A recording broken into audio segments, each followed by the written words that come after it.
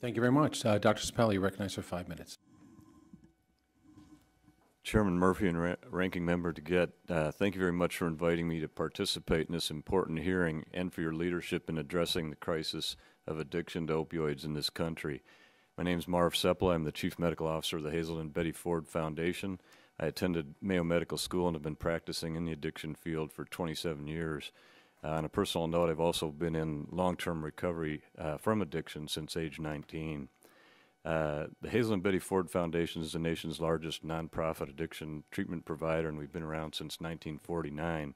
We have 16 sites in 9 states. We offer prevention and recovery solutions nationwide for youth and adults. At our facilities, we've seen a pronounced increase in the number of patients with opioid use disorders, paralleling the grim stories you've probably been hearing about in your districts for some time now. At our residential youth facility, for example, opioid dependence rates increased from 15% of patients in 2011 to 42% in 2014. That's a dramatic rise, and this is an especially difficult addiction to treat. Individuals dependent on prescription pain medications and heroin often face unique challenges that can undermine their ability to stay in treatment and ultimately achieve long-term recovery. They're hypersensitive to pain and more vulnerable to stress. Their anxiety, depression, and intense craving for these drugs can continue for months, even years after getting free from opioid use. They experience a strong desire to feel normal again, to escape what seems like a permanent state of dysphoria, which puts them at high risk for relapse. They're also at higher risk of accidental overdose during relapse because they no longer have the tolerance to handle the same doses they were taking prior to treatment. In other words, with opioids, unlike other drugs, relapse often means death. In 2012, we launched a new protocol to treat opioid addiction, the comprehensive opioid response with 12 steps, or Core 12 as we call it. Our approach is grounded in the traditional 12-step facilitation model and based on abstinence, but it now also utilizes the safest life-saving medications to keep patients engaged in recovery long enough to achieve lasting sobriety. We don't see a conflict in utilizing medications and pursuing abstinence. Just as Bob described, even when medications are part of our protocol, abstinence is still the objective. In fact, one might call it a third way because it strikes a reasonable common sense balance between those who see medication assistance and abstinence as diametrically opposed. Our Core 12 program includes changes to traditional group therapy, additional patient education about opioids, and the option now of medication assistance. We utilize extended-release naltrexone, Vivitrol, as well as buprenorphine naloxone or Suboxone to help engage patients long enough to complete treatment and to become established in solid 12-step recovery. The highest risk period for relapse is the first 12 to 18 months after treatment, so we prefer to have our patients involved in on-medication in outpatient care throughout this extended period. And our goal is to discontinue medication as our patients become established in long-term recovery. While our clinicians recommend which medication is appropriate, the final decision is up to the patient, and about a third of our Core 12 patients elect to use no medication. Indeed, medication only addresses the biologic aspect of addiction. Our broader measures treat the psychological, social, and spiritual components to improve psychosocial functioning, enrich relationships, and foster a healthier lifestyle. And those are the keys to recovery that lasts. Our Core 12 program has resulted in more patients completing residential treatment and a reduction in overdose deaths after treatment. While the research study of Core 12 is ongoing and we do not have full results yet, we do know that Core 12 patients stay in treatment longer. Our atypical discharge rate, those who leave treatment early, for our general population is 13.5%, and for those with opioid dependence who don't enter this program, it's over 22%. However, in this program, it's only 7.5%. Based on our early positive results, we plan to continue paving the way for others to use both scientific and spiritual solutions to engage more people in treatment, save lives, and ultimately help more people get into long-term recovery. I'd also like to emphasize the need to educate our wider culture about the dangers of opioid overprescribing. The troubling trends began to emerge in the late 90s after the FDA approved OxyContin and allowed it to be promoted to primary care physicians for treatment of common aches and pains. Education campaigns, often funded by opioid manufacturers, minimized risks, especially the risk of addiction, and exaggerated benefits to using these opioids long-term for common problems. When prescribing on a short-term basis to treat moderate to severe acute pain, opioids can be helpful, but when these are highly addictive medications that are taken around the clock for weeks, months, and years, they may actually produce more harm than healing. An increasing body of research suggests that for many chronic pain patients, opioids are neither safe nor effective. Over time, patients often develop tolerance, leading them to require higher and higher doses, which ultimately can lead to quality of life issues and functional decline. It should be noted that doctors didn't start over-prescribing out of malicious intent, but rather out of a desire to relieve pain more compassionately. We have a culture that seeks opioid medication for pain relief, and not just for physical pain, but also to numb psychic pain.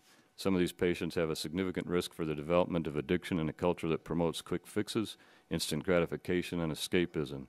Medical professionals need further education about the proper use of opioid medications and their risks. The general public also needs such education to improve recognition of risk and limitations of these powerful, dangerous medications. It's time now to address opioid overprescribing and overuse without stigmatizing pain. This crisis deserves the attention you're providing today and requires a substantial response. Thanks again for having me here, for your leadership. I look forward to answering your questions. Here, Dr. Seppala, a federal policy prohibits Medicaid matching funds being used at inpatient facilities of more than 16 beds whose patient roster is more than 51% people with severe mental illness and for individuals between ages 22 and 64. Does this affect inpatient substance use disorders clinics as well when they have those limitations? It sure would, absolutely. Any population that's restricted in that manner is not going to get adequate treatment. So again, making sure we have options available, that's a barrier that we need to eliminate. Increasing options for addiction treatment is really necessary in this country. We don't have adequate treatment to address this problem, but we also have a public health information problem, because if you look at the data from SAMHSA, you'll see that over 95% of the people with addiction don't even know they have it. So that's where the initial problem lies. And then of that small group that seeks treatment, the biggest problem is access. But another concern we've heard is from states that there's limitations on, they have funds for substance abuse and they have funds for mental illness, and oftentimes they can't use those together. Anybody want to comment on that, of what we should be doing to make sure that they have maximum flexibility in the states? Can anybody comment on that? Yeah, Dr. Seppala? In our residential settings, in our youth settings, so it's about age 14 to 24, over 95% of our population enters treatment with a coexisting diagnosis of a mental illness. In our adult population, again, a residential, not an outpatient setting, it's over 75%. So what we're seeing is comorbid psychiatric illness with addiction in our treatment settings. It's the norm. We have to treat both. Thank you. And so, in your opinion, and anybody else can weigh in on this too, would increased coverage of MATs help more individuals to remain in recovery? Yes, Dr. We've had to increase our own infrastructure just to have enough people involved to get these medications approved. You're talking about people who spend time on the phone and... Yeah, yeah. Trying to limit our doctors' involvement and have other people do that, usually nurses, but it really has required adding FTEs to what we do, so increasing our expenses just to get these medications approved by insurance companies. And eventually you do get them approved usually? I would say usually is a good description, not always. Yeah, okay. Yes, Dr. Seppala, I'm sorry. I do support both of your recommendations, Congressman. We should have over-the-counter naloxone. It's a very innocuous drug, you know that. I mean, there's not much in the way of side effects or problems you can cause with it. It does one thing, it blocks opioid receptors in a very safe manner. And as far as the prescription drug monitoring programs, when they're not mandatory, as was described earlier, only about 33% of docs use it. So there's not adequate information on them. We need it to be mandatory and across state lines. And to our other panelists, are there ways that research can be connected into positive treatment outcomes? Absolutely. It should be one of the focuses of most research to look at positive treatment outcomes and actually negative treatment outcomes, to define both for the rest of the field so we know what we're doing and we can individualize care in a much better way. Right now, there is not research that shows who should be on buprenorphine versus who should be on Vivitrol. It's not been defined.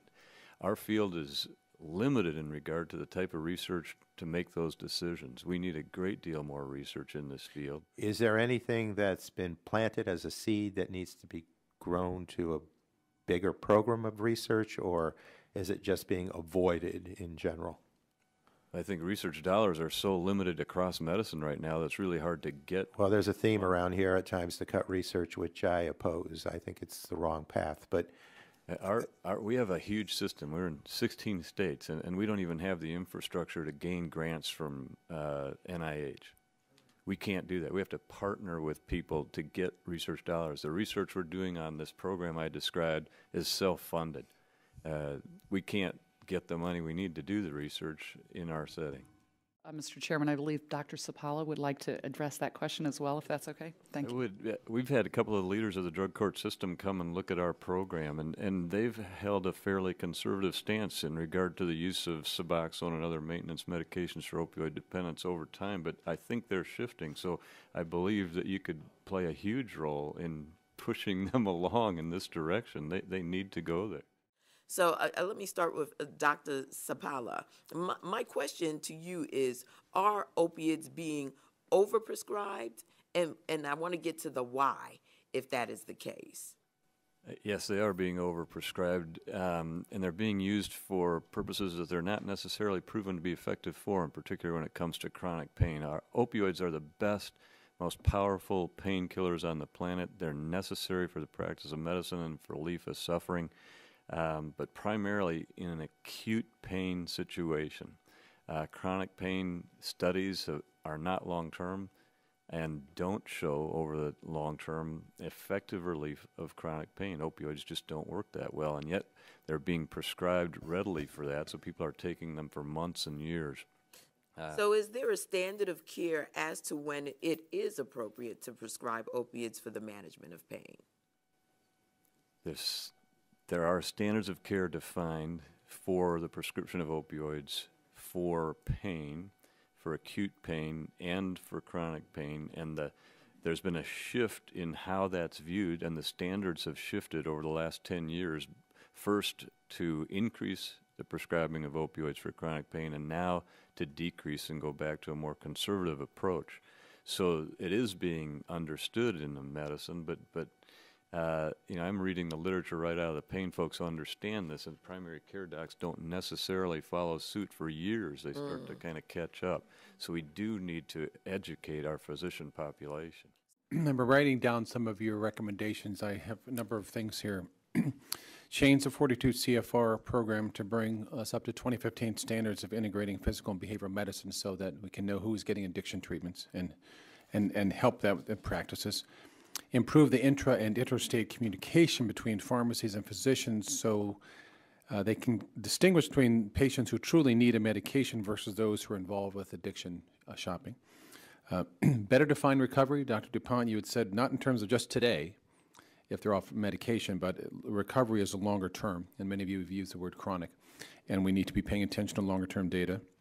We need more education to monitor physicians, and more education monitoring for physicians so they understand prescription drug use here and what treatment for pain is.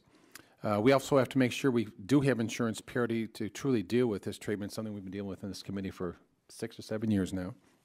We need more providers who are trained and experienced with mental illness, severe mental illness, and addiction.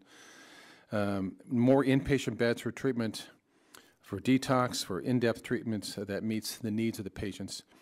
And understanding that medication-assisted therapy and psychosocial therapy are not enough. We have to make sure that we have the spectrum, the palette of treatments available to people to meet their needs. I think now as we look at that sobering number of 43,000 overdose deaths and 1.5 million people on some of these medication-assisted treatments, we have our marching orders. This is not something that's simple, but it's something that I think is doable.